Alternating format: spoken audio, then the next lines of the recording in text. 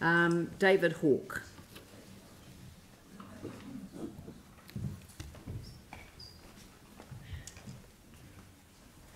Good evening.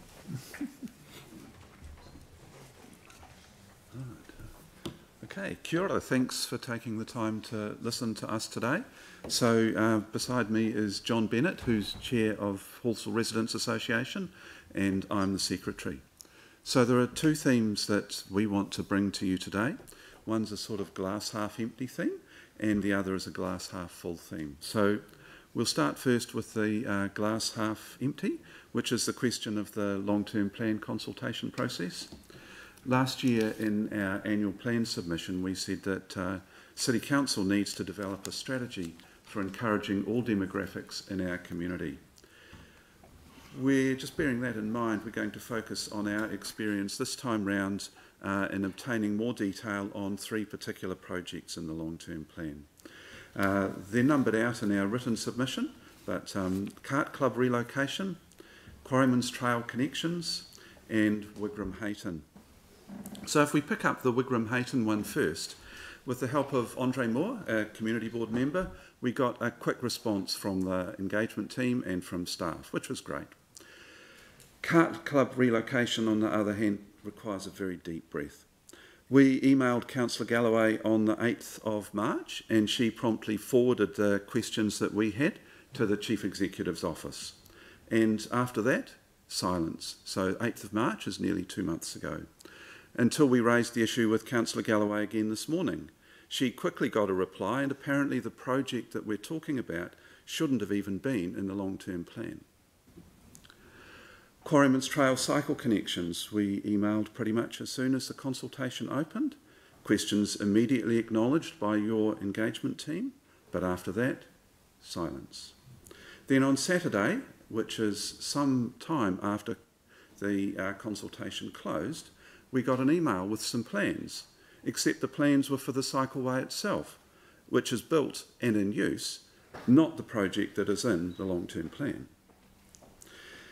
Interacting with the staff and your engagement team has been really, really positive. We think they put their hearts into their jobs. The problem we see, if we bring this across the three projects I've talked about, is that these staff are not being resourced properly, which in turn says that as a council, you're not taking consultation seriously. And we suspect from the issue with the Cart Club project and other areas that have come into the long-term plan that the resourcing of the long-term plan preparation hasn't been done adequately either. I would have to say we spend a lot of time in putting together our submissions, and all this mucking around, we think that as a council you're taking a rather cavalier approach to people like us and our committee who put a lot of work in on behalf of our communities. But I thought we'll put the happy side now, which is your strengthening communities team and its funding. The projects that we run as an association, the Anzac commemoration is the most visible. They have a seamless and enthusiastic backing of your staff on your behalf. We're currently working on a heritage project, again with the strong and enthusiastic backing of your staff on your behalf. The projects that I've just mentioned and other ones that we're involved in could not easily be done by City Council itself, so we're really happy that you have come alongside us for these projects. So thanks for listening. Kia ora. I'm just going to allow a little bit of leeway in terms of time here as well, because your submission was one of the ones that I read and specifically, not by name, mentioned in my star column where I talked about people who'd raised the fact that they had to rely on institutional knowledge for the memory of things that had come and gone, and it isn't good enough, and it is something that we are working with staff on to make sure that we've got a better way of communicating with particularly in the residential areas where their knowledge about the background to all of these projects is so great. So I love the fact that you ended on that positive note about working in partnership. Tim? Thank you very much for your submission. Just with regards to point E with the PT for Lincoln Road. Oh, right. Yeah, and I know you'll be aware, we've been very sensitive about that going through Addington, because you see what Brougham Street's done to Waltham and those wonderful old suburbs. So we're just taking a time to be sensitive to the Addington community. Mm-hmm. There's no question we're all on the same boat with this, and PT and cycle lanes, but we do have to be respectful for those older communities it's going to go through. And with regards to Wakakotahi, with regards to Halswell Road, one of the issues that has come up and concerns with the local community is Rowley Ave being identified by many as a rat run, and it's got a school, it's a low decile area, so we really want to just be careful and sensitive about that. So we're all on the same boat, but we just want to be, and you have been very respectful of those communities. So but we're not going slow. We're just being respectful. And thank you. All right. Yep. Cheers. Between you and me, and everyone who's on the other end of the live stream, and anyone who's watching, overhearing, we went to the Transport Agency drop-in on the State Highway 75 consultation, and we asked them, how much have you been talking to City Council? And they said, what?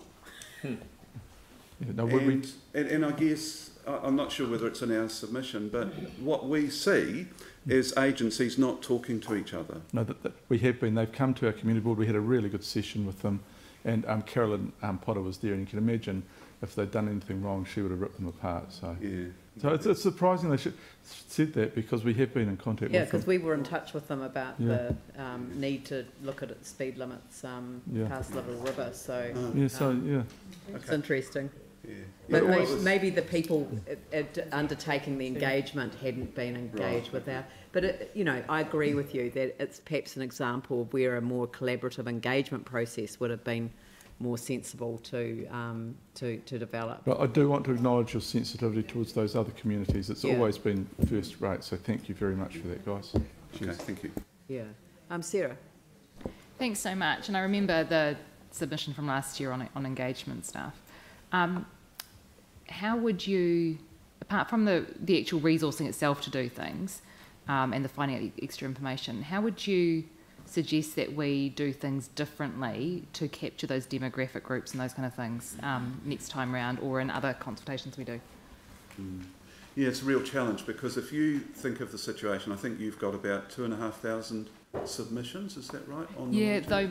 Though quite a few of the group ones represent from 20 to 100 people. Okay. So, yeah. But if you multiplied, an effective consultation, you might have had, instead of 2,500, you might have had 25,000. Yeah. And how would the current system cope with, instead of 400 people wanting to talk to you, 4,000 people wanting to talk to you?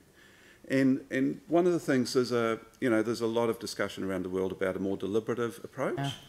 And if you think of the way, for example, like lots of people bring this up, but the approach that the Share an Idea system used, which was more at a sort of community level, bringing things together, and that sort of acted as a distillation that then went up to higher levels.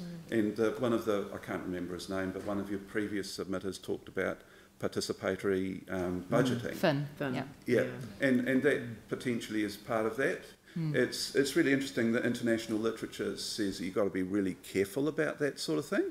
Because if you pick your topic and all you end up with is fistfights, and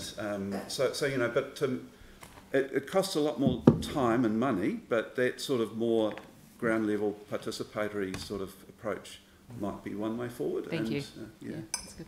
Yeah, I think that the linking the community boards and their residents associations into more of a workshop format would actually work quite well if we had. But to resource that, which would be, because, there are some submissions have come in on particular subjects. As soon as we've given additional time to the lead on the subject area, the individual submissions have dropped away, because they know that the issues are going to get canvassed in a more expansive way than they would do by a 3-minute series of slots all saying the same thing. So. Yeah. I guess one of the, this is sort of just sort of shooting myself in the foot a wee bit, but as a residents' association, we can't claim that we represent the entire demographics of Halswell. And community boards really struggle to reach out into the community. So, there's quite a bit of work to go in that space. Let's do some thinking about how we might make that happen, and we can do it outside of the LTP process as a lead up to an LTP process, I think. But anyway, thank you very much for your extensive work that you've put into your submission and providing me with some fodder for my star column. So thank you very much. All right. Thank you. Thanks for Cheers. listening. Kia ora. Priscilla's not here yet. So